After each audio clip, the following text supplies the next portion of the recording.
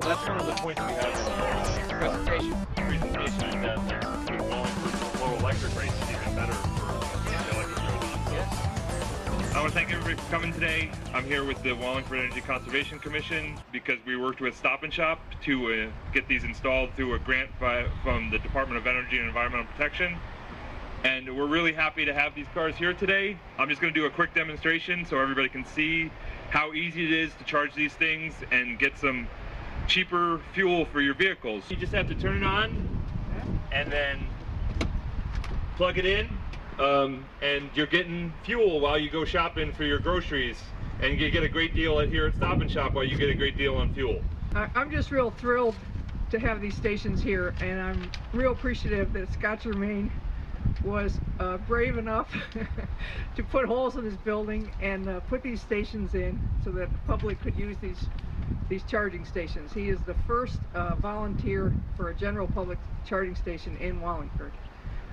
So he's a pioneer. Scott is a pioneer, and we're very proud of him.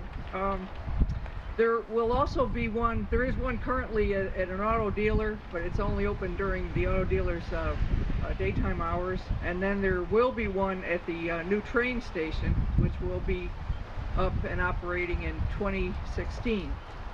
But right now, if you're traveling through Wallingford or commuting from Wallingford, this is it. You come here to the north side of Stop and Shop and 2 charging stations. Also with us today is Commissioner Klee, who will speak in a few moments, and Richard Vansky who's the superintendent at the Wallingford Water Division, who actually is driving an electric car as well as Commissioner Klee, and has his own charging station, but it's only for the Water Division, so the rest of us cannot use his. But he is also a pioneer. Why did you decide to be a pioneer, Scott? Well, actually, we decided to be pioneers when Mary came up to us and brought up the discussion on it. So I'm glad to do it. I'm glad we're, I guess, one of the first in the area to have our green. As you can tell by the green lines are on the car. Welcome to come down and use it. It's open 24 hours a day, as we are.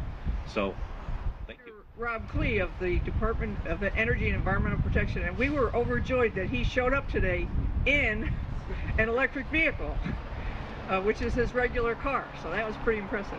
Commissioner. Thank you, Mary. Thrilled to be here, and yes, of course I brought my electric car to an electric vehicle charging station event, and it's really, I'm thrilled to be here. I'm Rob Klee, Commissioner of the Department of Energy and Environmental Protection. Thrilled to be here to highlight this installation of 2 electric vehicle charging stations at a 24-hour operation, the Stop and Shop here in Wallingford. That was made possible by a grant from EV Connecticut. That's our program to get charging stations spread around the state. There's a map up here that shows the charging station infrastructure that has basically made Connecticut one of the first, if not the first state in the nation where you are range confident, where there's always a charging station within 20 minutes or 20 miles of wherever you want to drive. I want to thank Mary for organizing this event, for getting me here. You have been a strong leading voice on environmental issues throughout your career, and it's really a thrill to be here. And I'll give you a shout out, recently acknowledged by the National Sierra Club for all you've done to protect the environment here in Connecticut and around the region and frankly around the world. So your leadership on environmental issues is something I'm thrilled to honor you for that, and thrilled to be a part of this event. These sorts of things don't happen without dedicated local folks.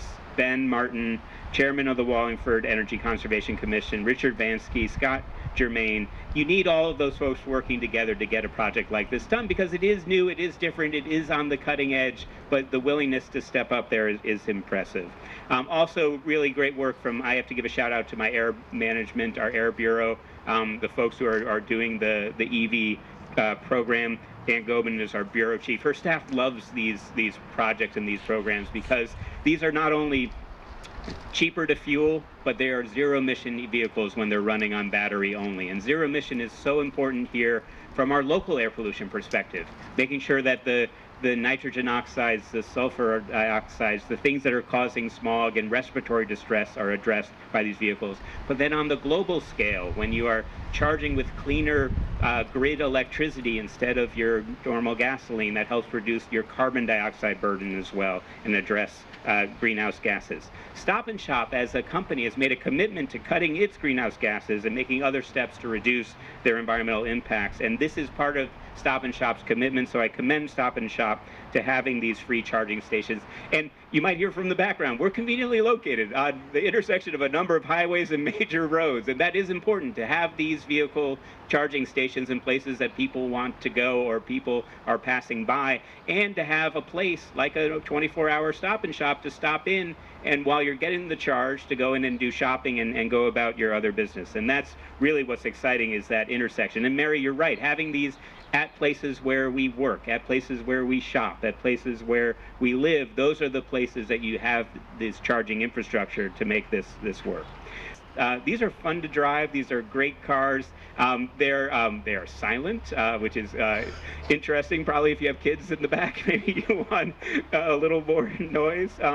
And they are saving people money. You avoid the gas station. That's a great thing to do. I always like going right by the gas station when I'm all electric on my Volt. The gasoline and diesel trucks on the road today, you hear one in the background. That's good timing. The largest source of our greenhouse gas emissions, 40% of our greenhouse gas emissions here in Connecticut come from the transportation sector. So we need more of these on the road. We're not going to solve the problem as Connecticut alone, but we're going to demonstrate how it can be done. And that's where Connecticut can lead and show examples of successful programs like our cheaper rebate program, a $3,000 on the hood of the car rebate program to get more people out there experiencing these cars. I sound like a car salesman whenever I do this, but you can go on down. They're at the dealership. Come on down. They're great cars. Take them for a test drive. They're a lot of fun to drive. And with the $3,000 rebate, that's an innovative program here in Connecticut. I will note that I was out in California last week talking with the California Air Resources Board, who actually creates the regulations that we adopt here in Connecticut. And they are impressed with what we're doing here. They are looking to us as California is looking to Connecticut as a model for our rebate program. Who would have thunk it? We have our charging stations. We have 187 across the state, 419 plugs. I talked about the $3,000 cheaper rebate program. We've issued over 230 rebates. We have over $1 million committed to continue that program. This is all in our goal to get over 3.3 million zero-emission vehicles on the road by 2025.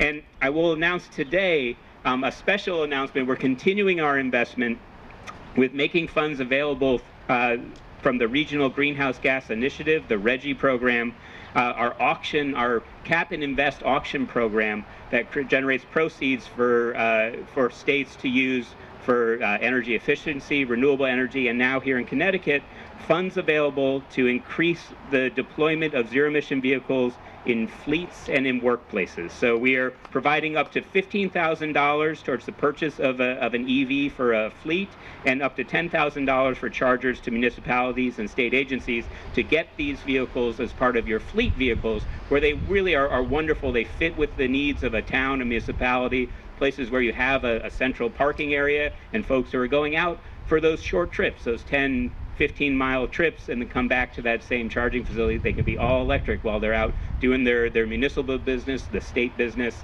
and the like. And also incentives for workplace to install workplace charging, because again, having a charger where you're going at your place of work is important.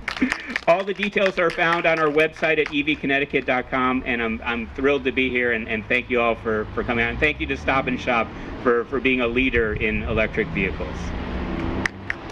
Thank you, Commissioner. Richard, you're also a pioneer because you've got one in your water division. Can you explain how you use it and if it's been an advantage or not to your division? Yes, a couple of years ago we entered this program with the state grant, and we took on some new hybrids which have worked out very well as far as reducing gasoline usage. Back in May of 14 we took on the Chevy Volt, and since that use we have one charging station that's for that car use only at the water division, and it's worked out very well. I use it, at being the superintendent, I use it to go out on water main breaks in daily activities. far as gas usage and charging, it cost me about 2.5 cents a mile, as opposed to possibly 9 to 10 cents a mile with gasoline.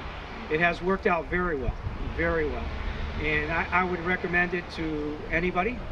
And I'm glad we're doing our part wherever we can. You're going to apply for the new grant?